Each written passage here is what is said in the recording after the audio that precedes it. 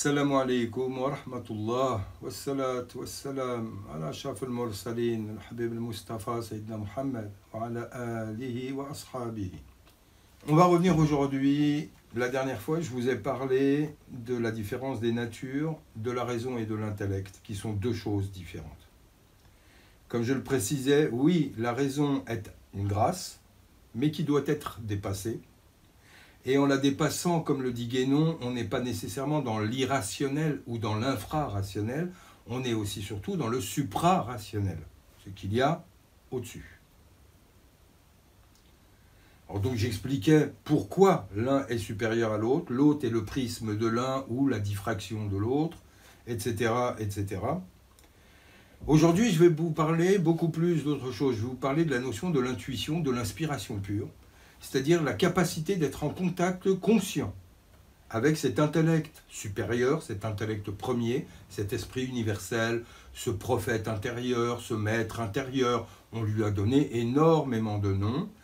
Il est la première création divine, c'est-à-dire qu'il est le serviteur par excellence. Il est le lieu de la manifestation divine totale et par excellence. Il est l'homme universel, il est, etc. C'est une seule réalité qui va comporter de multiples facettes et que l'on va qualifier en fonction de ces facettes.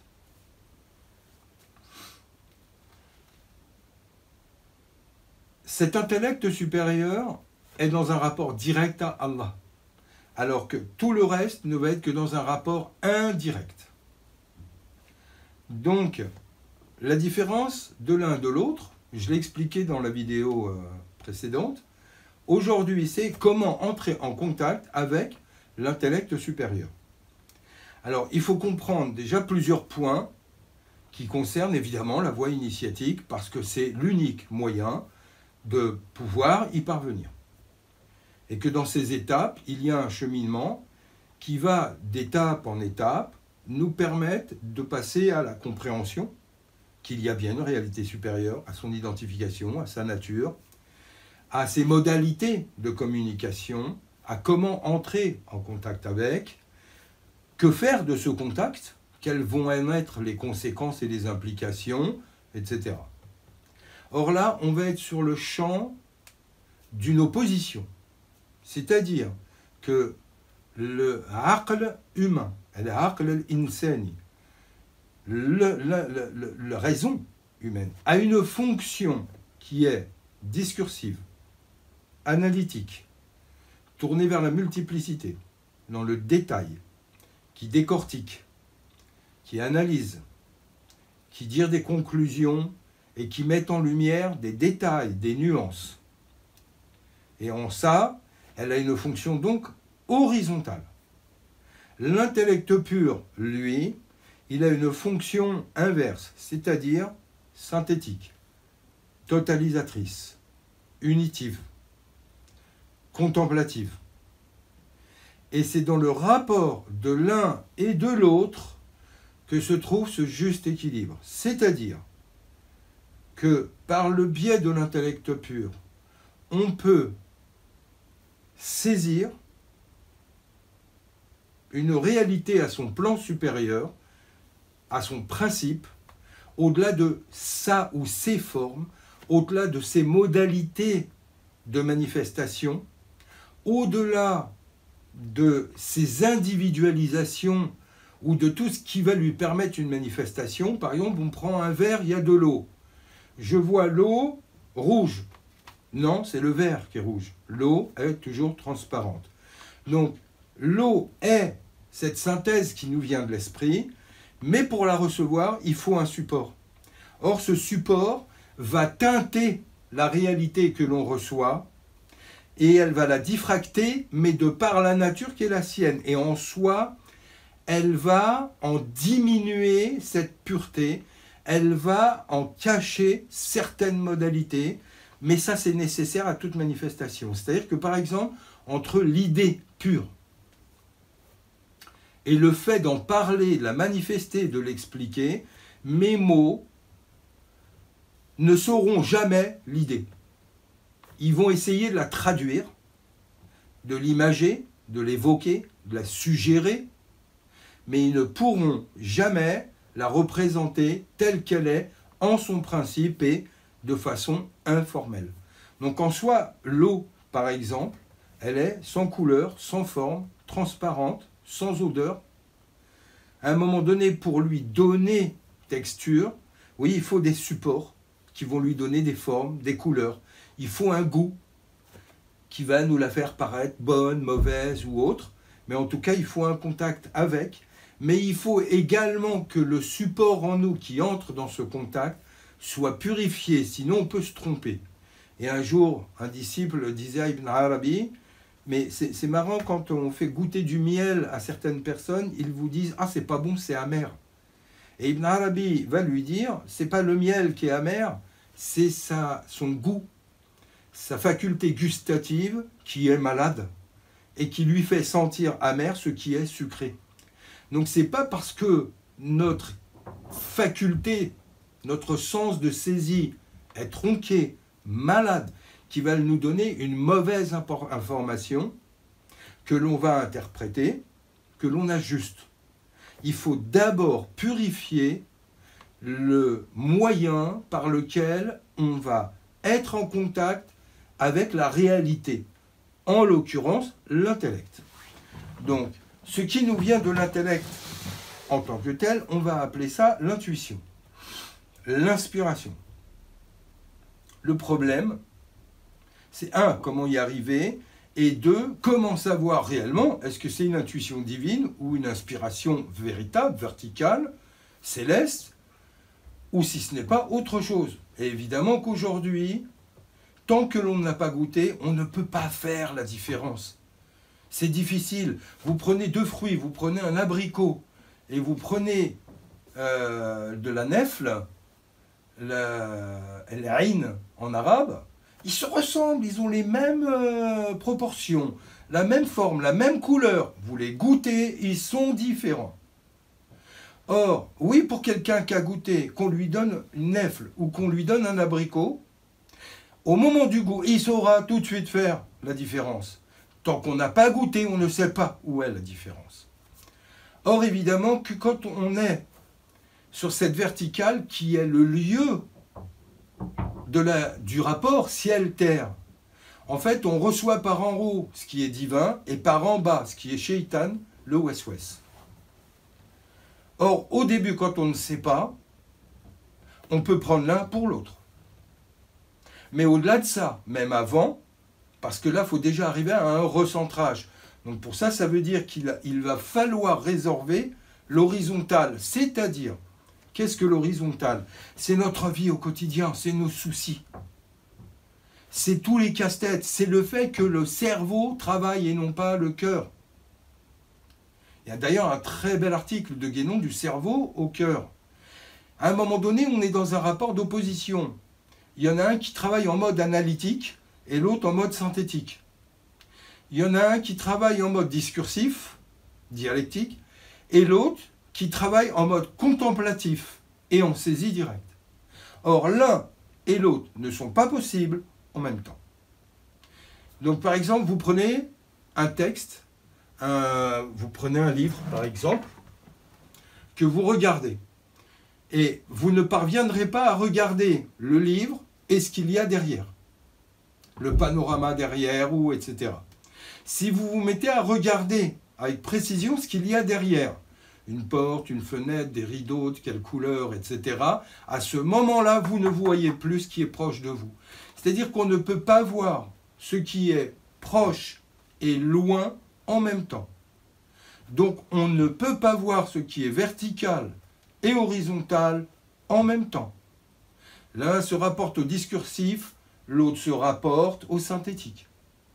L'autre se rapporte à l'indirect et l'autre se rapporte au direct. L'un se rapporte au quantitatif, l'autre se rapporte au qualitatif. On ne peut pas saisir l'un ni l'autre en même temps. C'est comme quand vous êtes dans une salle, chez vous par exemple, vous regardez la télé, vous regardez un bon film. Et vos enfants viennent.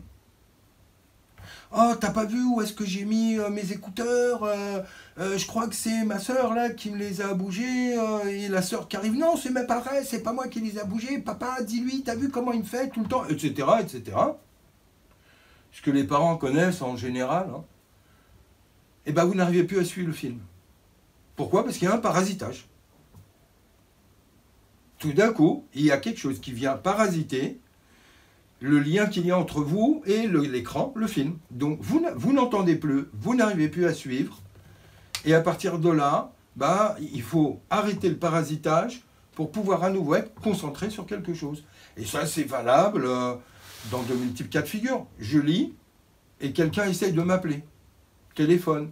Et puis, ma femme qui vient, puis qui va me dire, bah tiens, on t'appelle, tu décroches pas, etc.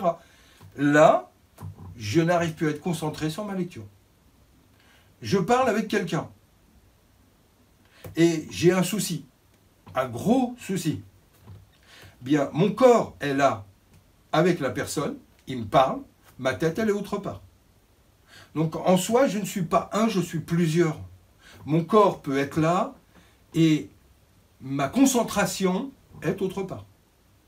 Des fois, vous avez un téléphone. Vous parlez à quelqu'un, oui, allô, bonjour, ça va, machin, etc. Et un ami, votre enfant ou quelqu'un vient, excusez-moi, tu sais pas où tu as mis les clés de la voiture, je ne les trouve pas, je dois y aller tout de suite. Au moment où vous écoutez la personne qui vous dit j'ai besoin des clés de voiture, vous n'êtes plus au téléphone. Pourtant, le téléphone est collé à votre oreille. Mais votre concentration est autre part. Et la personne que vous avez au téléphone, vous allez devoir lui dire « Excuse-moi, tu peux répéter, je n'ai pas entendu. » Alors qu'en fait, vous avez entendu, mais vous n'avez pas écouté. C'est-à-dire qu'une réalité peut être à notre oreille, face à nos yeux. Elle peut être là en permanence. Si en nous, la faculté de concentration n'est pas là, ou si des parasites viennent gêner cette concentration, le rapport est impossible.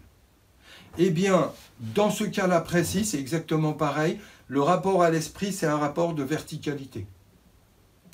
Tant qu'on est préoccupé par tout ce qui relève de l'horizontalité, le boulot, la maison, les enfants, le plombier, les grèves, la déviation, les bruits, et le voisin ceci, et je dois aller voir ma mère, et j'ai oublié d'emmener le paquet, ah, faut que je poste la lettre, ah, qu'est-ce que j'ai fait de mes clés, est-ce que, etc. C'est l'horizontalité dans sa splendeur, tous les jours, de laquelle on est, vous comme moi, tous, envahis. Tant que cette horizontalité fait du bruit dans votre vie, tant qu'elle est là et qu'elle remplit votre temps, le rapport à la verticalité n'est pas possible. Comme je le disais, on ne peut pas avoir froid et chaud en même temps. On ne peut pas aller à droite et à gauche en même temps. Donc à un moment donné, il faut faire un choix, il faut organiser sa vie, il faut organiser son temps, et il faut mettre les choses en ordre de telle manière à ce que le rapport à la verticalité soit possible. Le rapport à l'horizontalité, il est possible, puisqu'on nous a enfermés dans un monde de la consommation et du rationalisme, qui nous enferme dans cette horizontalité. Mais quand en nous, il y a un souffle absolu, inconditionné, infini, vertical, qui vient nous crier « il n'y a pas que ça !» et qu'on essaye d'en savoir plus, on n'y arrive pas, parce que l'horizontalité continue à nous parasiter. Tant qu'en vous, il y a du discours, la voix divine ne parlera pas. Regardez quand on est dans un cercle d'amis, par exemple. Une personne parle, coupez-lui la parole. Qu'est-ce qu'elle fait? Elle s'arrête. Et vous lui dites, vas-y, reprends. Il reprend la parole, recoupez-le. Il s'arrête. Parle plus. Pourquoi? Parce que vous le parasitez. Ce qu'il dit, personne ne va l'entendre. En fait, il va parler pour rien. Eh bien, en fait, Allah fait exactement la même chose. Par l'intellect pur, il nous parle tout le temps. Mais tant qu'on lui coupe la parole, il s'arrête de parler. Tant que l'horizontalité va venir avec ses soucis, ah, mais moi, j'aurais aimé, les dalles du jardin, là, elles ont bougé, et puis il faudrait qu'on taille un peu ceci, et puis, en fait, des choses à faire, il y en aura tout le temps. Tant que votre préoccupation sera ça, l'intellect se tait. Vous lui coupez la parole. Vous laissez quelqu'un d'autre parler ici. Donc lui ne parle pas là où il sait pertinemment qu'on ne va pas l'entendre. Donc au moment où on fait le passage pour aller de l'un à l'autre, il faut nécessairement se couper de l'un pour commencer à saisir l'autre. Parce que beaucoup de gens, aujourd'hui, confondent intuition et intuitionnisme. Et là, je renvoie à Guénon, le règne de la quantité et les signes des temps. C'est-à-dire que ce que leur sensibilité leur fournit comme information, ah, moi, ça, je le sens. Ah, il y a des énergies. Ah, ça, c'est beau. Ah, c'est esthétique. Ah non, mais Dieu est bon. Il ne peut pas vouloir les guerres, il ne peut pas, etc. Ça, c'est de la sensiblerie humaine. Ce n'est aucunement de l'intuition ou de l'inspiration. C'est un gros zéro pointé. C'est même l'inverse. C'est ce que votre sentimentalité, votre sentimentalisme va vous fournir comme analyse des repères qui sont les siens, du monde dans lequel vous évoluez, et qui va vous donner une appréciation. C'est comme par exemple en art, les critiques d'art à la base avaient une règle. C'est que est beau ce qui est vrai. Est beau ce qui suggère une réalité supérieure. Quand il n'y a plus eu de règle du beau, et que l'esthétisme a pris le pas sur le beau, eh bien en fait, est-ce qu'une chose est belle? Eh bien c'était selon l'esthétique de chacun. Ah moi je trouve ça beau, ah moi je trouve ça moche. Ah c'est pas mal, mais ça aurait été mieux. Ah et puis là les couleurs elles sont trop ternes. Et puis là il y a des formes, moi ça m'évoque, alors qu'en fait c'est un gros gribouillis, moi ça m'évoque l'hiver, quand les couleurs... Ça, c'est de la basse sentimentalité à 2 balles qu'on trouve chez Picsou. Ça vaut 0. C'est ni de l'intuitionnisme, ni de l'inspiration. C'est un gros 0 pointé. Et c'est ce qui permet d'ailleurs même de cautionner tout ce qui est l'inverse de la réalité du beau. Donc, non, l'intellect pur, c'est autre chose de complètement différent. Quand il se manifeste à vous, c'est une certitude qui s'impose à vous, qui est extérieure à vous, mais qui vient de vous. Il s'exprime en vous, et c'est pas vous. Le Hallaj, un jour, s'est retrouvé à dire des choses, et à la fin, il a dit, excusez-moi, c'est pas moi qui ai parlé. Dans une qasida, le Shushtari, il dit, Khatabtani kema tadri, wa fahamtu al-khitab. Khatabtani minni, min makanin qarib. Tu m'as parlé de moi-même, de l'intérieur de moi-même, et j'ai compris ce que tu m'as dit. Et pourtant, un langage s'est tenu, des choses m'ont été dites, et ce n'est pas moi qui les ai prononcées. Un enseignement vient de m'être donné. Je viens de comprendre quelque chose que je n'ai jamais vu écrit nulle part. Et qui a toute sa cohérence, et qui a toute sa puissance, et qui a toute sa force. Et que je vais peut-être trouver un jour confirmé dans l'enseignement d'un maître qui lui aussi a reçu cette inspiration. Et tout d'un coup, j'ai un lien avec quelque chose de virtuel qui est en moi, qui n'est pas moi, qui me parle à partir de moi, et ce n'est pas moi qui parle, et je comprends ce qu'il me dit. Il me comprend, des fois on l'appelle le locuteur muet. Il n'y a ni parole, ni son, ni lettre, pourtant j'ai compris ce qu'il vient de me dire.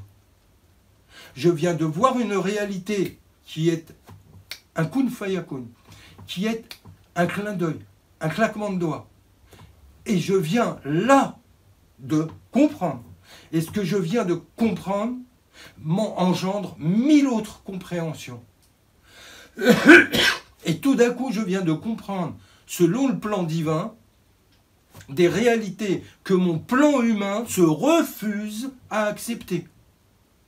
Et tout d'un coup, je les comprends. Et tout d'un coup, je comprends qu'un Sidna Youssouf, alayhi salam, qui est prophète, il vit dans la proximité de Jérusalem, le Quds. Il est fils d'un prophète et petit-fils d'un prophète et d'un arrière-grand-père qui est prophète. Seydina Yaqub, Seydina Ishaq, Seydina Ibrahim, alayhi salam. Il vit au cœur de la prophétie. Il vit dans une terre sacrée. Elle l'a dit, barakna hawlahu. Tout est parfait. Allah met tout en l'air. ses propres frères veulent se débarrasser de lui. Il tombe en esclavage, puis en prison. Il est éloigné de chez lui. Pourquoi cette pédagogie? Pourquoi ce processus? Est-ce qu'il n'était pas plus facile de le faire rester dans une terre sainte auprès d'un homme saint? Quel meilleur maître, quel meilleur shir qu'un prophète? Non, Allah il met tout en l'air. Ah, tout. Tout. Sayyidat Maryam, 15 ans, elle arrive dans un milieu pharisien. Coucou tout le monde, je suis enceinte. Personne ne m'a touché, mais je suis enceinte. Au niveau de la pédagogie divine, l'humain, il ne peut que se révolter en se disant c'est débile, ça ne tient pas la route. Il y a mille et une manières de faire quand même autrement. On a Sayyidina Moussa, Moïse, élevé par la maison des pharaons, il est prince d'Égypte, il est même promis à devenir le pharaon. En fait, il a la toute-puissance. Et donc, si on voulait demain rétablir la primordialité du verbe divin, rétablir la tradition, rétablir la sagesse, il n'y a pas mieux comme poste. Il a l'homme le plus puissant du monde. Non. Non. Allez hop, grosse balayette, fauchage, boum, par terre, hébreu, en chasse. La faute, une des pires, il tue un homme. Les prophètes ne pêchent pas. Bah, la preuve. Et pourtant, l'exil, le désert, il meurt de soif. Et pourtant, sa prophétie va se réaliser. Il va bien l'intellect venir à lui en lui disant « Je n'ai pas besoin de vos moyens humains ». Et il y a bien une cohérence. Mais elle n'est pas humaine, elle est divine. La cohérence humaine n'aurait parié sur aucun prophète.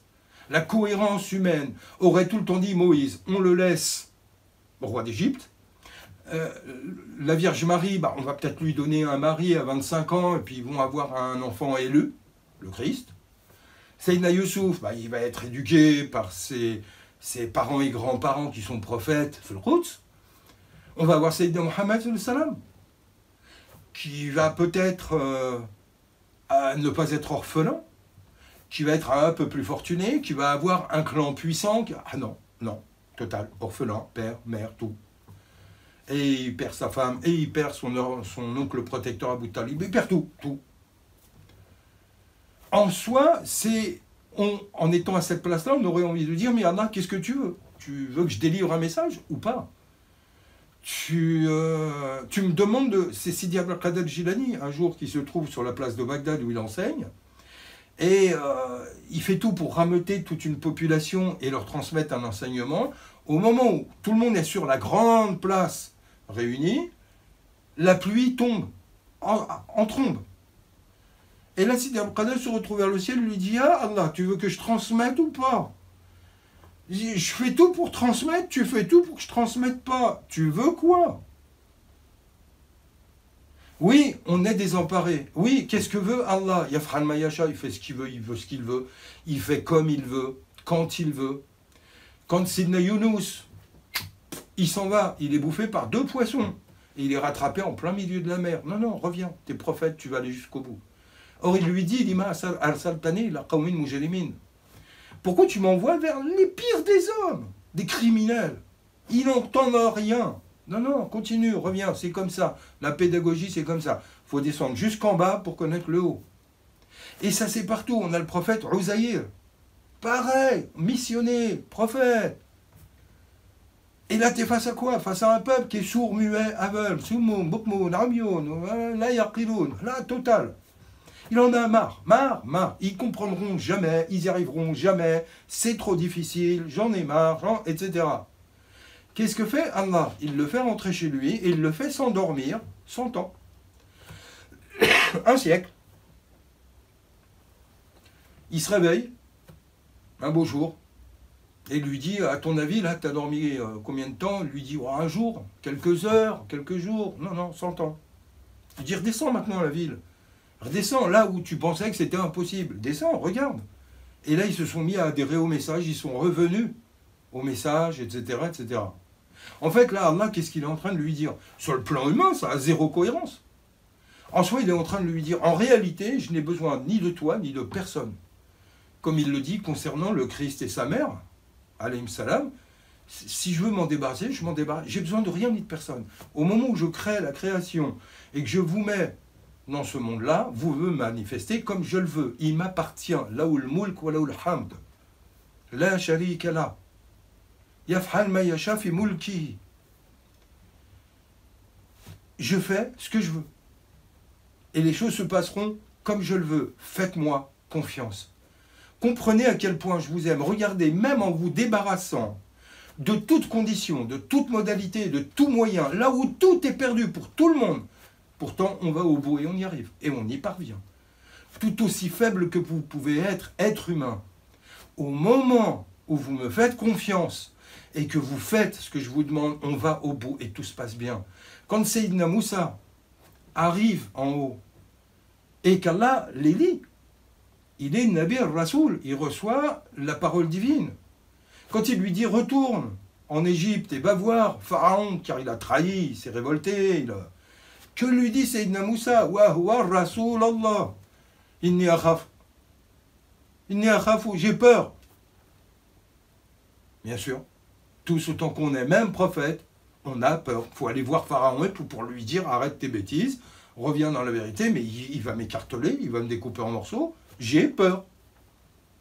Que lui dit Allah, la takhaf, inni ma'akuma, n'aie pas peur, je suis avec vous. Toi et ton frère, c'est Naharoun alayhi salam. Inni asma' wa ara, j'entends et je vois. Trafouche. Allez-y. Alors qu'est-ce qui fait la différence de Sayyidina Moussa? C'est pas qu'il n'a pas peur, c'est pas qu'il doute pas, c'est pas qu'il n'a pas connu le désespoir, c'est pas qu'il n'a pas crié au secours, inni faqir. Il dit je suis bien pauvre des biens que tu m'as destinés. Il est humain. Qu'est-ce qui fait la différence? C'est qu'il a confiance en Allah. Il va au bout. Samirna wa atarna, il obéit. Oui, ya Allah, dis-moi, rentre dans le feu, je rentre dans le feu. Dis-moi tout perdre, je perds tout. Dis-moi de te donner précédence sur tout. Du plus profond de mon âme, de toutes mes forces, de tout mon cœur, je t'aimerai au-dessus de tout. Je t'obéirai, voilà où tu m'emmènes en plein milieu du feu, voilà où tu m'emmènes chez un tyran, voilà où tu me demandes de me jeter dans le vide. Ya la ilaha illallah Muhammad Rasulullah. Alayha nahya, alayha namut. C'est cette voie-là. Tant qu'on n'aborde pas les choses par l'intellect, on n'y comprend rien et on s'y conformera jamais. Jamais, jamais. Or, dans la prochaine vidéo, je reviendrai un peu plus en détail sur comment aller de l'un à l'autre, Inch'Allah. Merci beaucoup, à très vite, Inch'Allah.